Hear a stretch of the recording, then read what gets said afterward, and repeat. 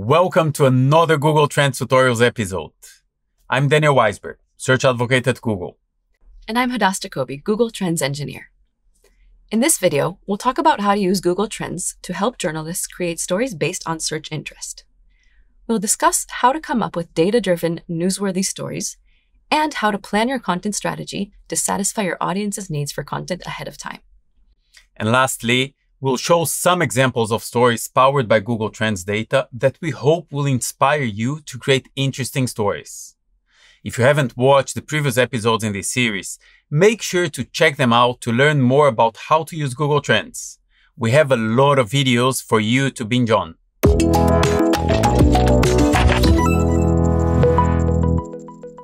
Google Trends is a powerful tool for journalism. The scale of the available data can provide insights into billions of Google and YouTube searches every day, with global reach and regional granularity. The freshness of the results makes it possible to find the most relevant trend within just a few minutes. And the honesty of how people search for answers creates a true representation of what they really care about. The combination of these elements makes Google Trends a goldmine for journalists looking for inspiration to create and enhance their stories. Let's say you cover weather events for a news broadcaster, and you're working on an article exploring recent natural disasters. The focus of the piece is to provide an overview on what people in different countries find interesting in regards to this topic. So you pick 4 countries that are relevant for your audience. For this example, we'll take France, Germany, United Kingdom, and United States. To start your analysis, search for these terms on Google Trends for the available timeframe, starting in 2004. As you see in this graph, the topic storms does not seem to generate much interest. Let's see what happens if we replace it with tropical cyclone, which is a type of storm that includes the common term hurricane. Side note, notice that I'm using topics, not search terms. A topic is a group of search terms, which we also call an entity.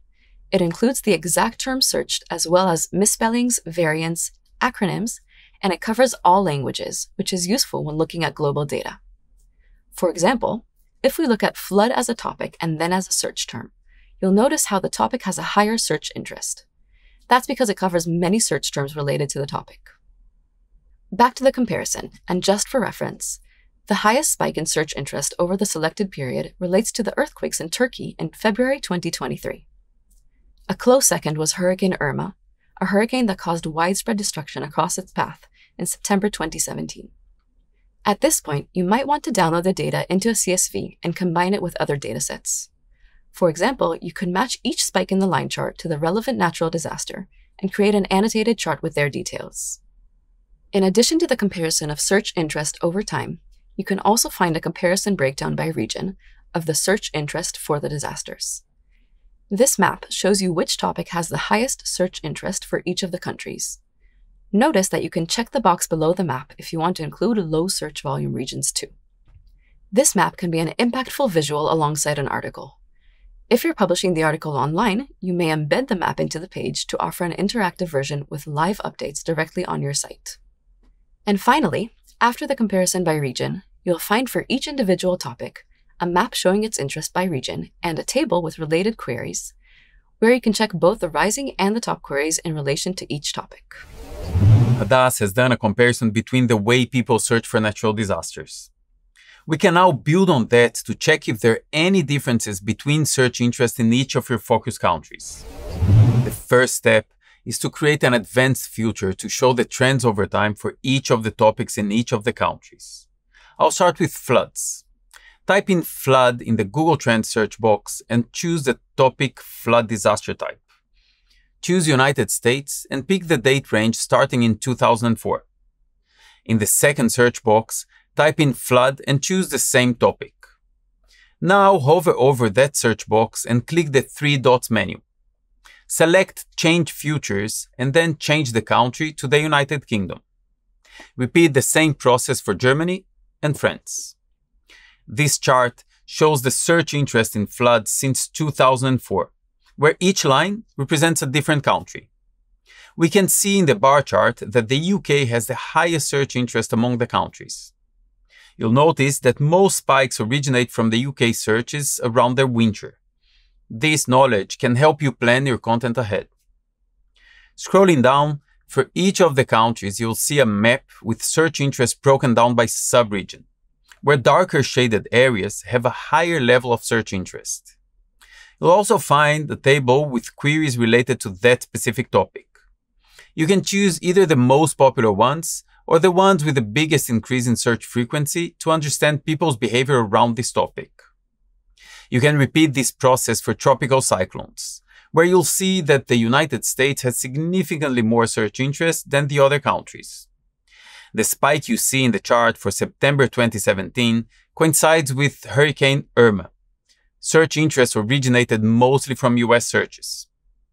Finally, if you repeat this process for earthquakes, you'll see a significant spike in February 2023 as a result of the earthquakes in Turkey. Most of the search interest for that event originated in Germany. As you can see, you can extract a lot of interesting data from these comparisons. And there are so many compelling stories that can be distilled from an analysis like this. Now you have some idea about how to gather and analyze data for a story you're covering. However, as a weather reporter, you will always encounter breaking stories.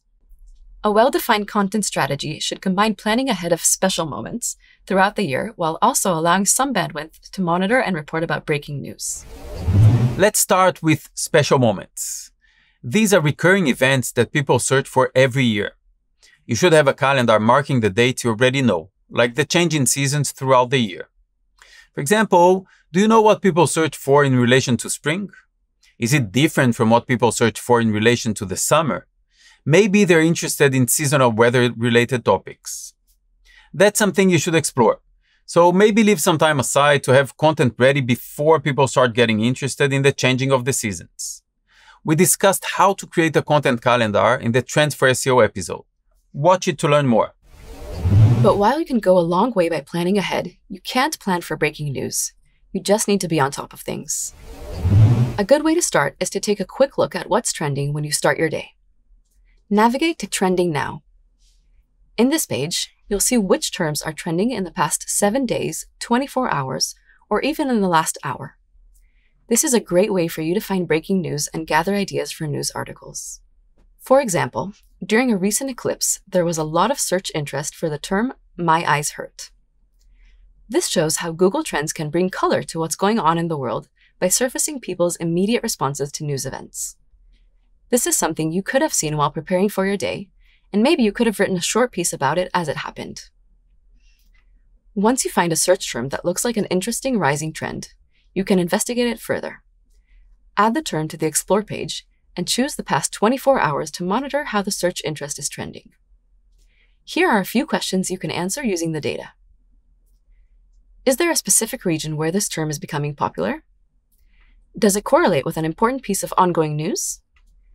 Was there another peak in the history of this term, or is this a completely new trend? When you look at related queries, what are searchers asking in relation to it? What sort of coverage is this topic getting? Is there a gap in the coverage my publication might want to fill? Put on your detective hat and off you go into the world of data.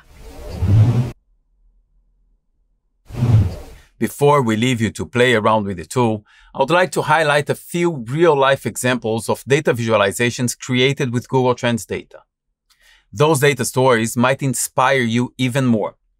We have also added links to the video description if you want to learn more about them. First example is Searching for Health, a tool that compares search interest for common health issues in the United States to the actual location of occurrences for those same health conditions. The visualization shows how search data reflects life for millions of Americans. Second, a sports example, How the World is Searching for the World Cup, which leverage Google search interest to identify trends throughout the 2022 World Cup. It shows the most searched teams over the course of the tournament, players ranked by search interest, and the most searched national team in each country. Last, the Alternative Olympics medal table. This is a visualization showing what would happen if the Olympic medals were re-ranked based on other factors like population size, wealth, or search interest. Hadas, I'm so glad we checked Google Trends and brought our ponchos to avoid getting drenched in the rain. Yeah, having a finger on the pulse of breaking news can be very important to help people understand what's happening around them. And what's better, Google Trends can help not just us, but journalists preparing data-driven news stories and news companies creating their content strategy. Don't forget to subscribe to the Google Search Central YouTube channel to be the first to watch our upcoming videos. And stay tuned.